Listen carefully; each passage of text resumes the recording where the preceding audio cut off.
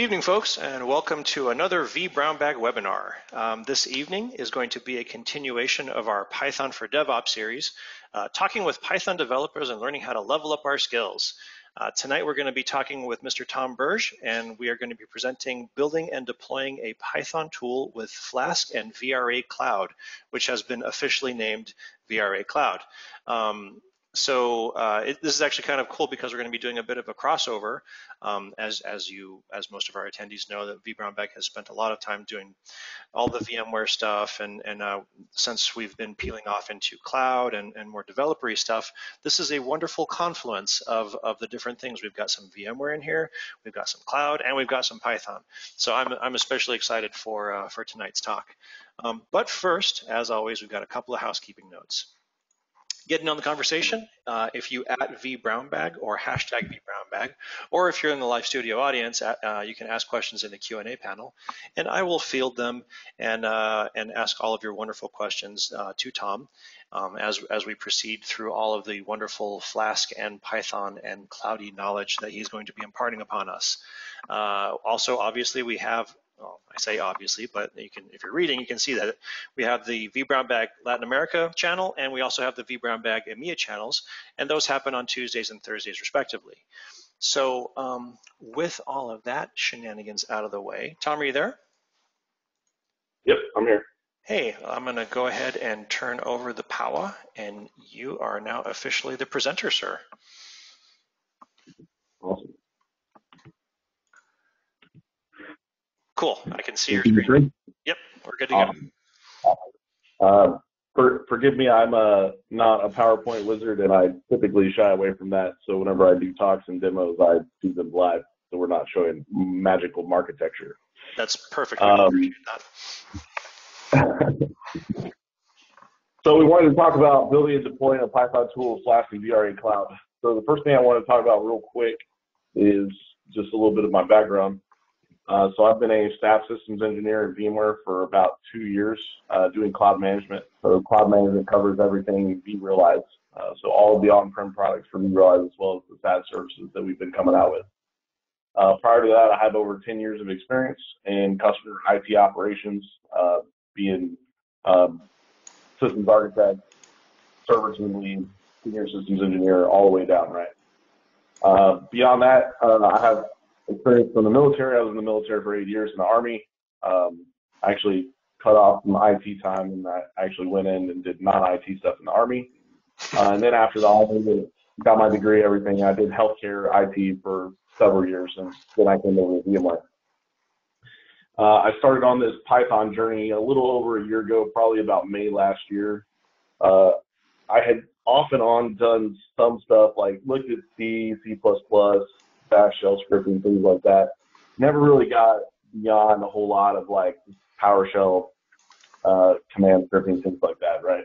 But once I started getting into Python, one of the things that actually led me to that was looking at a lot of the AWS stuff. I wanted to learn more public cloud, and Lambda and serverless really caught my eye. And a lot of the stuff I started to see out there was really based on Python. So I really wanted to just go down the Python path. So I've been doing Python stuff for about a year. I'm still a newbie, so a lot of the stuff, the way I have it, and what I'll show you in some of the scripts and in my GitHub, is probably not the most efficient way to do it, we'll just say, but that's just the learning process, right? Exactly. So the tool I wanted to talk about and show a demo of, and then show how I'm kind of automating the build of that tool and how we're going to deploy it, is it's for a platform that we call Dice. Dice is basically an SDDC strategy tool that allows us to take customer data out of their environment, put it into this tool, and build recommendations and strategies for them so they can do license optimization, so they can consume the right number of licenses to get as many of the SDDC products as possible for the best bang for your buck, basically, right? But it's all using the customer data, and it's a big deal to pull the customer data out instead of us just making stuff up and then hoping customers believe what we're saying. So that's really the basis of what this is. So what we wanted to start with is the use case. We had the TAM Data Manager tool, which is all the VMware TAMs use this tool to build reports for the customers that they work for. and they used that to pull data from vCenter, and that's how the Dice tool kind of started collecting data. But they did run into a lot of limitations because that tool was purpose-built for TAMs and what they needed for, and Dice kind of just had to modify itself to use what they were pulling out. So one of the things that we've talked about in cloud management a lot is how we can actually add stuff from vRealize operations into Dice, because vRealize operations has a lot of analytical type of data in there for capacity planning, right sizing, and all of that plays in the conversation when we're talking about SDDC optimization. So being that I was one of the biggest people pushing for those changes, I was basically told, hey, go make it happen and show us what you can do. And that kind of jump-started my Python learning. I've been taking some courses on like Udemy and reading blogs and just kind of going through a bunch of these example projects. But the way I personally learn, I don't really learn by people just showing me stuff. I have to actually learn by breaking it, fixing it, taking it apart, building it up, and changing how it works, right? So this actually became a really good opportunity for me to kind of up-level my Python skills, because I felt like I kind of hit a plateau. And I did, and until I got into this project, it allowed me just to conceptually see like just programming in a different way, right? So I've been an infrastructure guy most of my career, pretty much all of my career, and now with the direction that VMware is taking with a lot of products, you look at all the like Kubernetes and developer-focused stuff that we have coming out, that we have to start talking to a lot of those people. So I started to see in this project not only like learning more about Python and some other stuff that I'll show you on another slide, but I started to just think more like how those type of folks think and just get those ideas going in my head, right? And so the whole new world of things to me that I had not really thought about or didn't really thinking about things that way, right? One thing about the TDM tool is that it only collects from vCenter, because that's really all TAMs need it to do. So one of the objectives of this tool was to collect as well as vCenter and vRoutes. That way we could take combined amounts of those data, because if a customer has like 50 vCenters and you have to do 50 collections, that can be painful at times. But the TAM tool also can only be used by internal VMware people, and we actually wanted to roll out Dice and enable a lot of our partners to help us do a lot of this stuff and help their customers, since most of the time partners are a lot closer aligned to the daily operations of customers than just vendors in general, right? And the TDM tool it's not hard to use, but it did become a little bit cumbersome because, like I said before, it was purpose-built. So we wanted a much easier tool that customers could keep and kind of maintain and use themselves, and then also partners could do that as well. So the technology learned slide, this is the one that I was going through and I was thinking about it. So obviously all of the code in the GitHub is basically Python. Anything that's not Python is just like the HTML and CSS frameworks. And I actually use the Clarity UI that VMware's open source and developed. And you'll see some similarities from some other stuff whenever I bring that up. Then I base it off of obviously Flask. So when we look at Python and the frameworks that we have, there's a couple out there that are Python based, and I wanted to stick just Python based because I didn't want to try to learn like Python for the back end stuff and then JavaScript and all this other stuff for the front end, because I'm very I like to be focused when I'm learning something, or I just go in a bunch of different places and I never really get anything done. So that's why I opted to use Flask. It's extremely small and it's super fast. It was challenging for some of the learning. One of the things I had to do was learn how to read programmer documentation.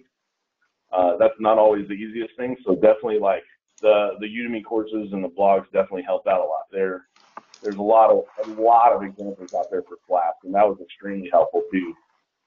One of the challenges I had is when I was doing some of these operations that I'll show you in the demo of what I came out with, was that I didn't really have an efficient way to do task management. So I actually found Celery, which is basically a background task management system that enables you to disconnect tasks from the front end of that framework and then run all that in the background and then report back.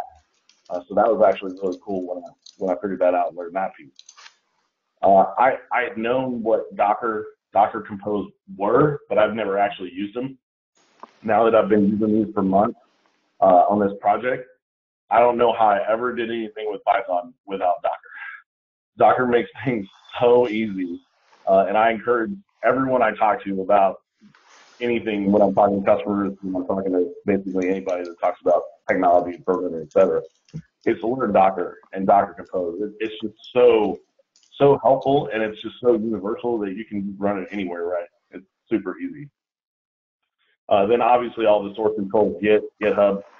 I never really did a lot of stuff with Git before, but I really started to get into it, learn like the command line structure, how all that works, and then just learning about like functional branching, merging, doing pull requests, things like that. A lot of that was completely unknown to me before. So it's all these like side skills. So as you're learning Python and you're doing a lot of this other stuff, like learning the HTML stuff or Flask, you're taking in all of these other skill sets that just all tie together, and you start to get a real understanding of like the ecosystem of tools that are out there and how they just kind of all tie in together, and you can just really make a functional environment.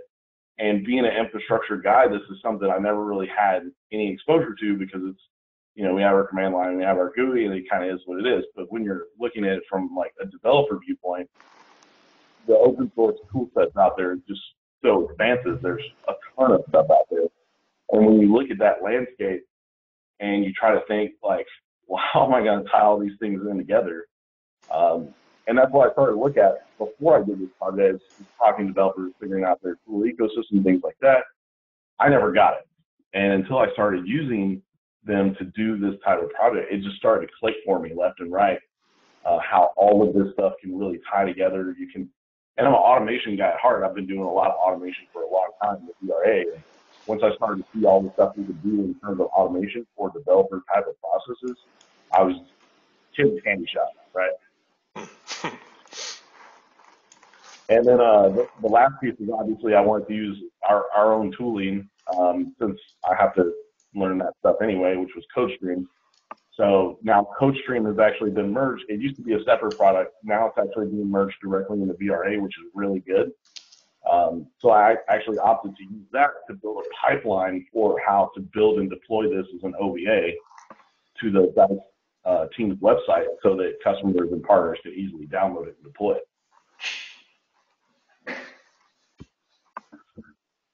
And then we can get to the demo. Is there any questions before we want to get to the demo?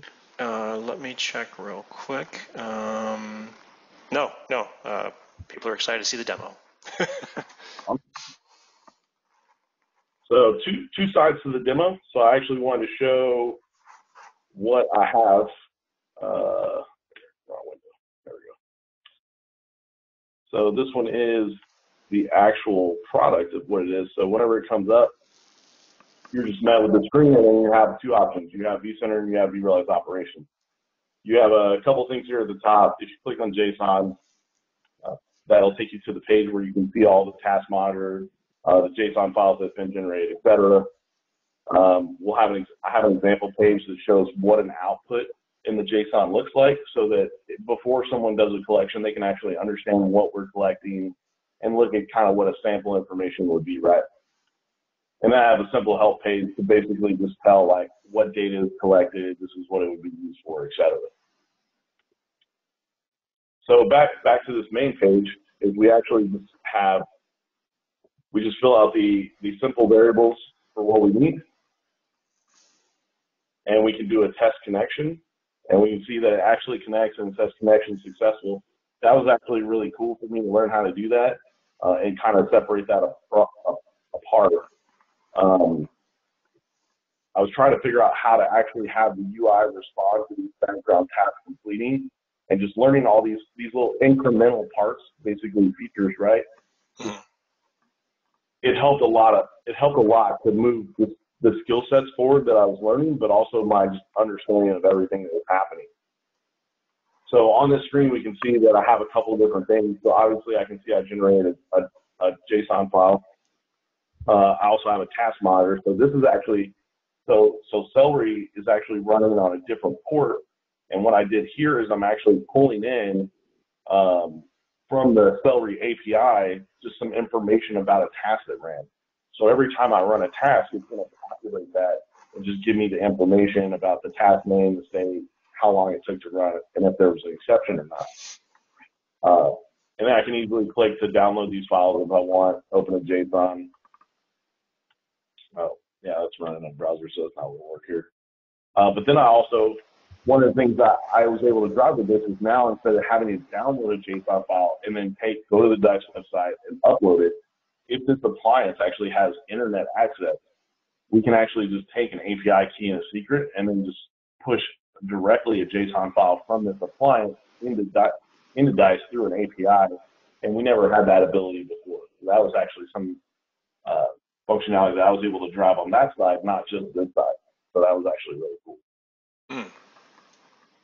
Basic gist of it is that's how the tool works. It's extremely simple. It's probably a lot simpler than some people think it is. But whenever we get in and we start looking at the source code, so that's not what I wanted. There we go. So this is actually in a GitHub. This GitHub is a public repo, so anybody can come and clone the content. It's mine. Nothing official. One of the things that I found is whenever I was looking at this scenario, because this tool is containerized, right? So I found that I was using, there was a 3-container model that I found somewhere in some blog, and I could never just get it to work. So I actually had to, and it was Flask is one container, Celery is one container, and then Redis is one container. I actually ended up having to merge Celery and Flask into one container because I could just never get that model to work. But what I wanted to do is I wanted to make sure that I could keep this repo public. That way, in case someone else wanted to use it to like replicate some stuff, just to see kind of how it works, that would be pretty easy to do. So you can see I have it all through Docker Compose. So technically, anyone can come and clone this, and they can set it up. And if they have a vCenter or a vRops, they can easily run it against it. That's pretty much all you need is the code to run it. The Docker Compose file is extremely simple. It just basically builds 2 containers. It builds a Flask container from the code that's in the repo. And then it actually pulls the latest Redis image that's available from Docker Hub. But other than that, we can see in the Flask folders where I have basically everything I have. I have like the requirements file, so whenever the container gets built, it installs all the requirements that I need. Most of that has to do with like just the request module requirements, and then there's also the PyVMomi or whatever, however they call it, the SDK for vSphere, right? We have to use PyVMomi, yeah, that one. I honestly don't know. Whenever I see it, I call it PyVMomi. Kyle probably tell us how, but I'm not sure. Yeah, I never end up saying it right. I'm sure I found all the wrong ways to say it. But yeah, so since the REST API for vCenter is not fully complete yet, hopefully at some point it will be soon, but we had to use the SOAP API, which that module helps us with. So I actually had to build 2 separate modules, one for vCenter and one for vRops instead of having one combined one. And we can see I have several different copies here. I actually have CLI versions so that you can log into one of the containers and execute the CLI version. I use that a lot for the debug testing. I actually use a couple partners labs, and then a couple customers who are actually helping me debug it as well. And then I have the actual GUI versions down here. And I tried to do some code separation so I wasn't just making huge monolithic files. Tried to really follow like the PEP standards and all that. Still getting better at that. Still a newbie. So there's a lot of things I could probably refactor and just make a whole lot better. It's not there yet. Yeah, we all feel that pain. A couple of quick questions. Yep. Did you hold on? Did you build the requirements.txt using pip freeze? Yes. All right. I found that's usually the easiest way. And whenever you look at it, there's sometimes what they'll do. Whenever you make one manually, you may just put in the module name, but you may know what version of module that you want, but it was all new to me, so I actually just like let Freeze decide what all I needed, Gotcha. and then just let it get out of it. All right, and the follow-up to that question was, if yes, are you using virtual environments? So in the testing on my main desktop and laptop, I am using virtual environments. But then what I did is I started to see that just activating and maintaining a virtual environment was kind of a pain. Mm-hmm. So that's when, like, so all of this started when I was just doing like the CLI version before we even started looking at what a GUI would look like, right? Mm-hmm. So I was doing everything in virtual environments because obviously, like, that's really the Pythonic way to do it, is that way.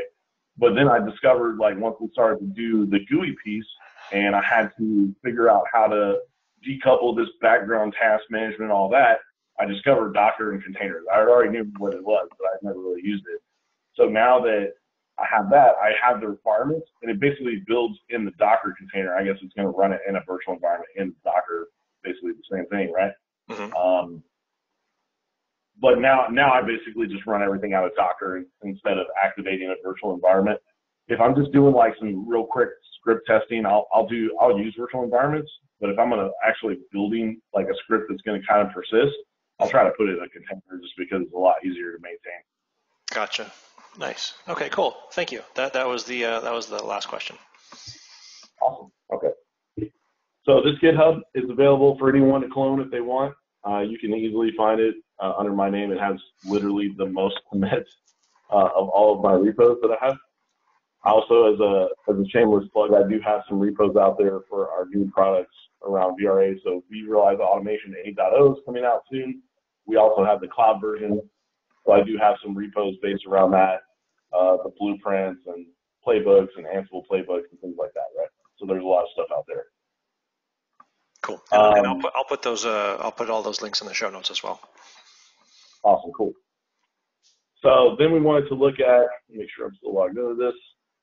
Then I wanted to show the piece. So I've showed the tool, right, and what we've done with Flask and Python, and pretty much it's fairly simple in what it is. I think in all in, it's probably less than 1,000 lines of code that I wrote to do the VROPS and vCenter, and then basically all of the web. I don't count any of the HTML in that just because a lot of that's just skeleton framework, right? Mm-hmm. But of code that I wrote, I think it's probably around less than 1,000 lines. So that's actually pretty cool. Awesome. And a shameless shout out to Mr. John Diaz, if he's on or if he's not on, he watches this later. But he actually helped me optimize my vRealize operations REST calls extremely well because they were kind of slow before. But he showed me a much better way to do that in Python, and I was completely still thankful to him for that. Just learning how to do REST better is amazing with Python. And it's so easy to do REST calls in Python. I mean, 3 lines, you're basically done. Mm-hmm. Mm-hmm. So the second piece of this was the CodeStream piece. So in CodeStream, it's basically a CI/CD pipeline tool. For those that may not know what that is, it's continuous integration, continuous deployment. It's fancy developer agile terms, basically. Hey, this is how I commit and roll code and update applications that are out there. In terms of this isn't really updating an application because I don't really build necessarily an application like you would see in a more complex multi-tiered application. Basically, what I did is I built this pipeline, and I have a VM sitting on my home lab that is basically a Linux VM with the OVF tool installed. And it basically automates updating the virtual machine that I'm running this on in my lab, then doing all of the stuff that I need to package into an OVA and then push it along to where it needs to go. It actually took us a couple hours just because we had a couple different people with the DICE team that I'm working on to really like pull this down, build an OVA. Hey, I got to test it against like my environment's all 6.7, so obviously we need to test it against 6.5. 6.0, 5.5, back to what we really support, right? So we wanted a better way to do that. It actually taught me a lot more about building OVAs and like just the OVF files in general. If you've never seen some of those, some of that stuff actually changes between versions. So you actually have to be very cognizant of what you're doing if you want it to span across different versions of vSphere and vCenter. And another shameless plug is out to William Lamb's blog was extremely helpful with that for learning just how to make your own OVAs if you're interested in doing that. Nice. Now, a quick question. The VMware CodeStream service, is that a native service that you can leverage, or is that a cloud service that you hook into? So this version right here that I'm showing is the cloud-based service. Whenever vRA 8.0 GAs, that'll be on-premise code, and CodeStream will actually be included in vRA Enterprise. So whenever you look at the cloud-based service today, what we did is we took vRA and we broke it down into 3 services. Those services are called Cloud Assembly, which is basically all of the infrastructure as a service components that vRA has been traditionally. So all of your blueprinting mechanisms, all of your endpoints for data collection, like your vCenters, your AWS, your Azure, et cetera, all your projects and things like that, all of that's wrapped in Cloud Assembly. Then you have Service Broker, which is basically the self-service catalog, the user entitlement system, and then the governance piece of what vRA is. And then we have CodeStream, which was a separate product in vRA 7. It was CodeStream, I think the latest version is like 2.2.1 or 2.2.4, I think.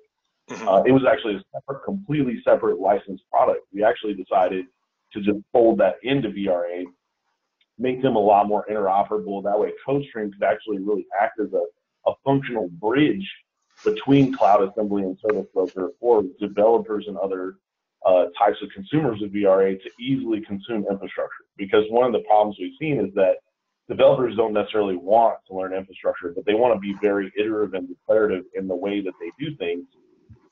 Like declarative would be like the Ansible, the Terraform, that kind of functionality.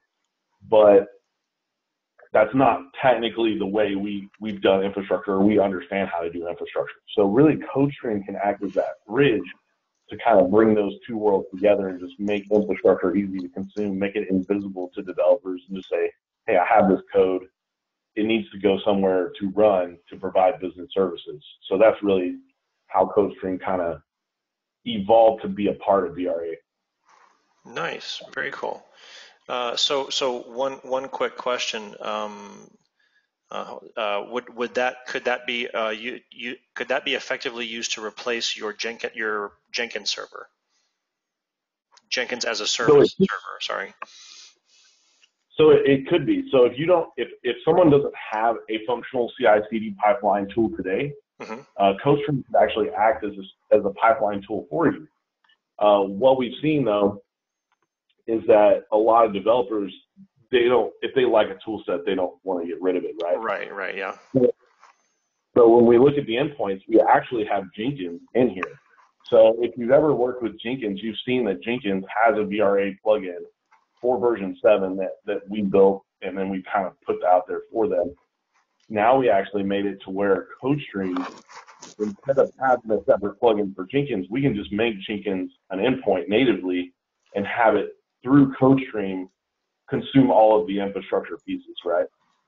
So even if you use Jenkins, you can still use CodeStream as a bridge to do all that. It just makes the real consumption of infrastructure through view as automation a whole lot easier than it used to be, no matter what tool set you're using. Very cool. So you see a lot of the common endpoints in here are actually very common developer tools. So Artifactory, Bamboo, Docker, obviously, all the Git stuff.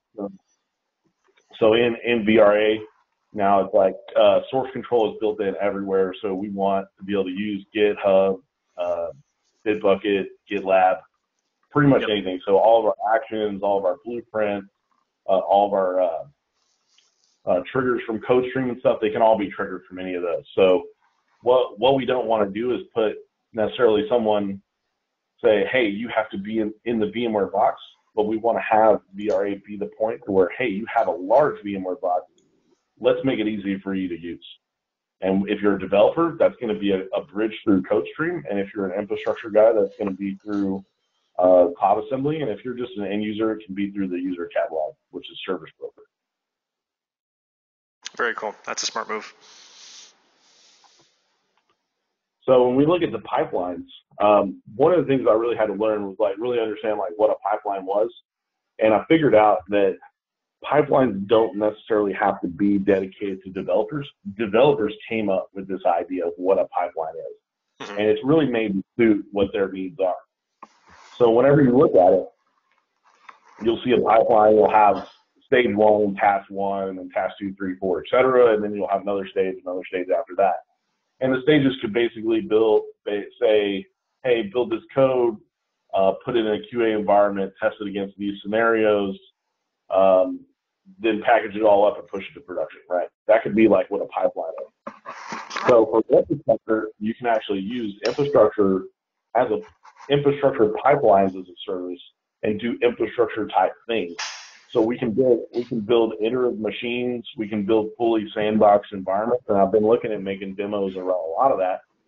But the pipeline I made for this tool was basically, hey, I have this virtual machine in my lab, take it, update it against GitHub repo where I've done all my commits. Then once it's back up, check the app status, make sure the app's running, et cetera. Basically just doing a REST call and doing a pull and making sure that it can. All through these pipelines, we can actually use variables throughout all of them. So you can actually link tasks across stages to actually, so you don't have to put in hard code a bunch of stuff in there. You can actually make all of these variables and very iterative, very declarative, and then just have a set of variables that you're running everything off of, like all your host names, things like that. And you can just reference them from anywhere in the pipeline. It's actually really cool. Then I have, obviously, whenever we do an OVF, we have to shut down the VM, so I have it connecting, doing a shutdown. I was finding some really, probably not the best way to do these, and I have some of this stuff that I'm going to refactor, but it made it pretty easy to do some of this. So just SSH and in, shutting down the VM that I have the container, basically the container host, prepping the build environment, just making build directories to actually pull everything into, and then have all like the manifest file, the OVF file, rerunning the OpenSSL to do like the SHA signing on it. So you can see like basically the code. Let's see if I can get this. Yeah, there we go. So you can see like to build the OVA, like it's actually pretty simple, but even in the script pane, I can reference variables from throughout. It's actually really cool. And it allows me to just easily template, so someone could easily take this pipeline that comes out as basically YAML. All it is YAML. And someone could take this, just change out all the stuff they want, and then just plug it into theirs and just go to town and just build an OVA. Like, you don't really need to do a whole lot of changes to refactor this for something else if you just want to build another OVA. You can see we have a lot of different agent endpoints where we can do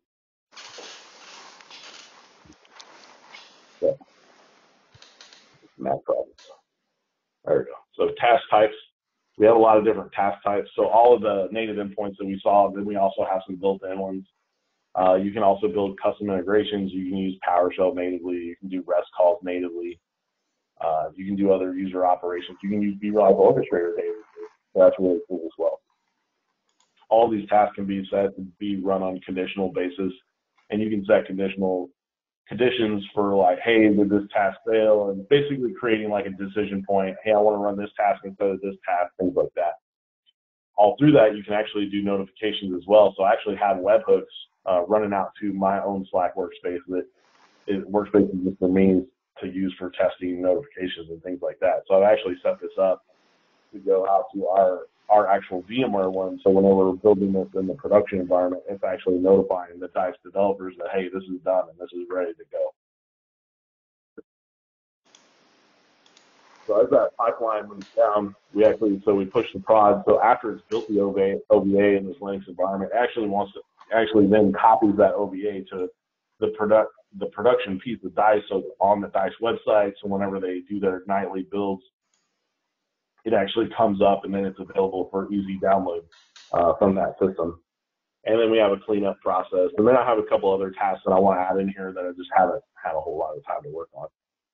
But that's basically what the pipeline looks like. So we have a couple other tabs up here. So workspace tab, this is where we can use all the Docker pieces So if you just wanted to build against a Docker host or a Kubernetes host and just push some application code that can be containerized into some endpoint that you already have set up, like some PKS clusters, some OpenShift clusters, or just some standalone Docker hosts, kind of like the Vic host or Photon host, you can easily register and put those in here. You can also build out a bunch of inputs. You can see I made some inputs out here. Then you can auto inject parameters from one of these other ones. But whenever I run this, continue save. It'll actually prompt me so that I can actually change my build number, and then just set some stuff up. I can change username and password. I can change the username and access name, right? And then just run it. And it actually makes it pretty easy to go through. And then the pipeline just runs. As it runs, it notifies my Slack. And then I know it's done. This build actually, so it took us a couple hours just because we had multiple people working on it before. But now with this build and how we've done the OVF file, we tested it with the OVF to make sure it'll deploy from 5.5 to 6.7. It'll deploy to Fusion or Workstation if somebody only wants to put it on their laptop or desktop. We've actually made that OVF. So now that we went from a couple hours to just get an OVA and then get it out to certain people to test, we've actually taken that down. It takes about 13 minutes to build it here. So we went from a couple hours to 13 minutes. So that's actually a huge improvement. Nice. So as we have pipelines, we actually have pipeline dashboards. So you can actually see when a pipeline dashboard is automatically created, and it'll actually tell you, like, it'll give you stats on like failures, successes. You can see I had a lot of testing I was doing. And then you can just see the recent executions, what's going on, different stages. It has some really detailed metrics on how you can actually see what's going on in your pipeline at every task and every stage and how it's just going. See who it's initiated by, what's the duration. You can take inputs and outputs. So if you want to chain pipelines together or use nested pipelines, you can actually do that. You can have a pipeline that just does one function, and then it can actually send outputs from that pipeline into the pipeline that it's being run from, just so it can return data and then just keep going back. Kind of like callbacks would be when you're doing code, like in Python or JavaScript. Mm-hmm. Then you can build custom dashboards as well. And then you can easily monitor your execution, so you can see it's running. And we can look at one that's completed. We can actually see all of the information that it had from the initial request. So you can see I didn't have any output parameter set. But then we can easily click into each stage and task, and we can actually see what the execution status was. It completed everything that the terminal saw whenever it was doing what it was doing. You can see it's actually rebuilding my containers and bringing the application back up. You can see all the log files where those are located. It also has a pretty cool JSON output, so you can actually see all of this data comes out through JSON. So one of the big changes for vRA now is that before we had a REST API, and there was a lot of stuff you could do in there, but it was pretty complex. But now everything is API backed. So pretty much anything can be run from, executed, or pulled from the API, and you never actually have to use the GUI. You can actually do all of this through API and through code, which is really amazing. Awesome. And you'll see, like, on every task, we have the same kind of scenario. So you can see every single time with so this is my REST request. We can see I got the status code 200, which means it was okay and it's good. You can see everything that was returned. So you can see all the different elements of the HTML, JSON output, and then just every single task, which is awesome. And you see, like, right here, it'll tell you all the disk progress, order, building the OVA, and it just gives all the detailed information, all in the execution pane, which is really cool.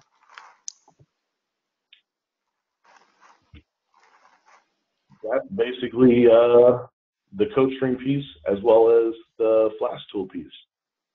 Nice. So there was a couple of questions, and I didn't have a really good time to hit you up for them because they were a little bit outside of the scope of it. Yep. One question was, if somebody was trying to get into doing so. So you had indicated that Python on Docker had made life significantly easier for you, and blowing code down to containers was something that you found very very useful, especially using virtual environments. What what what things did you learn, or what tools did you use, or what resources did you use to get good at containers, Docker, Python, committing to Python, committing to Docker containers? Yeah, so I didn't really know like how to format a Docker file. So really the first thing I did is I usually buy a lot of courses on Udemy. Just another thing I'm not sure if I'm saying right, but easy website to find a lot of videos, right? So I took some Docker stuff out there for a few hours just to make sure I understood like really what was going on behind the scenes with Docker. Mm-hmm. And then I did a lot of Googling. So I found a lot of blogs, just example Docker files. I believe in the care method, so it's copy and reuse everything until you find something that works. Right. Okay. So taking those Docker files from people that have been successful, finding other projects, other examples, and just trying out things and just seeing what works and what doesn't. I can definitely tell you that there were times where I was banging my head against the wall for hours. Oh, yeah. And I tend to do that because I don't make things easy on myself, because like I said, the best way for me to learn is to break things and then fix them and then make them some other way. So definitely blogs, Google searching examples. There's a ton of examples out there for Docker. Not all of them are good, but I believe that the not good examples are the ones that probably help you learn the best, or they do for me at least. And then just like the video courses, if you don't have a fundamental understanding of Docker and what it is and how to format files and what even in the files those things do, it's good to just have someone explain that to you, right? So that's extremely helpful. Reading the Docker documentation, that was very informative, but it was not necessarily helpful. So finding examples, finding good people to explain it, amazingly helpful. That's a good point, because the Docker documentation is very dense. I will say that. Absolutely. Cool. Okay. The other question was, if somebody wanted to get their hands on or play with CodeStream, as opposed to like Travis CI or some other online available system, is there a way to get your hands on CodeStream without owning vRA? Yeah, so today through the cloud service, we can actually do trials. So trials typically last between 30 and 60 days. Right now, that's the way to get CodeStream. After vRA GAs, we'll have 8.0. We'll have CodeStream built in. I think I'm pretty sure the vRealize suite and the applications are offered through the vMware Advantage program, right? So I think they'll be able to get it through that. Whenever they update the licenses on the vMware Advantage. And then, as always, like if we have trials, so I think you can go to your My VMware downloads and you can submit for getting trials for vRA, right? That would basically be how you would get it. Right, gotcha. Okay, cool. And if you really wanted to just like kick the tires on it, not actually commit things to it, is there a hands-on lab for it? There is a hands-on lab. It is HOL 1902-03, and I think today it's named Cloud Automation Services and Log Intelligence. So if you just search for automation, you'll find it. I don't think it's been renamed with the product naming that we just changed at VMware. Gotcha. Okay, cool. All right. And one last question: what was the GA date for V8 again? I know you said it, but we missed it. So I did not say it. You didn't say it. Oh, okay. I apologize. I thought you said it. I said it soon. It's going to be before Barcelona. So Barcelona is the first week of November. One addition to the last question is the vRA 8 hands-on labs will be released after Barcelona, which is the first week of November. So they'll have ability to see it, the on-prem version, through all those as well. Gotcha. It should be before Barcelona, so October. If I tell you a date, engineering is going to change it on me, and then someone's going to yell at me. Right. So I can't say an actual date. uh, So but expected fall more. sometime next month. Gotcha. Cool. Awesome. So the answer is soon. Always soon. Cool. All right. Excellent. Let me do a quick scan of the tweetosphere real fast. No, good there. Cool. No, I think we scraped all the questions. Awesome. Cool. All right. Any wrap ups that you want to do? Yeah, so here we can see the GitHub. I know you'll take the links and you'll attach them to this. Anyone can feel free to like just tweet at me. Like if you want to try the code out or you want to use it or you're having an issue, feel free to tweet at me. And if I can help, I'll try and help people. I got by for a long time in the last year with a lot of people answering a lot of questions. I know like Cody's been on here a lot. Cody probably ignores me some of my questions now. Just because I've asked him so many and I've asked some Kyle, like, I like helping people. So if you need help, feel free to ask me. And if I don't know how to do it, I'll definitely kind of try and point you in the right direction to learn it. So absolutely. Yep. That's what we're all here for. And you're absolutely right. I irritate Cody to no end as well. So between the two of us, I'm sure we have his DMs blowing up. yeah. Cool. All right. Well, Tom, thank you very much for demoing that. That was an excellent presentation. I don't have any additional questions from the Peanut Gallery, so we will wrap another episode of vBrownBag. Thank you everybody for coming this week.